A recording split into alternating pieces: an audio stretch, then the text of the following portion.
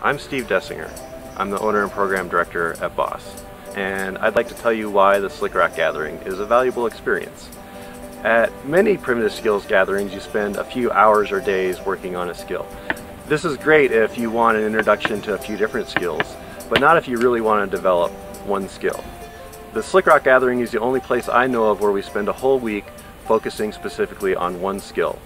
When you leave the gathering and go home, that skill will be a part of you. I'm very proud of what we've accomplished with the Slickrock Gathering.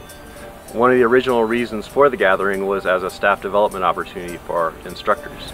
We want our instructors to learn from the very best so they can pass that knowledge on to BOSS students. In many cases, the instructors at the gathering are internationally known. It's an honor to have any one of them here, much less 5 of that caliber for a whole week.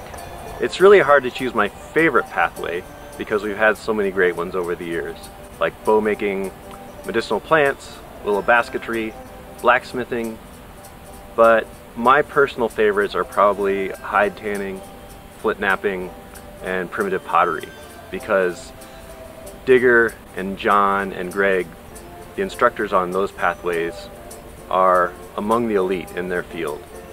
If you've been to any gathering in the Western United States, the instructors at those gatherings were probably taught by these guys.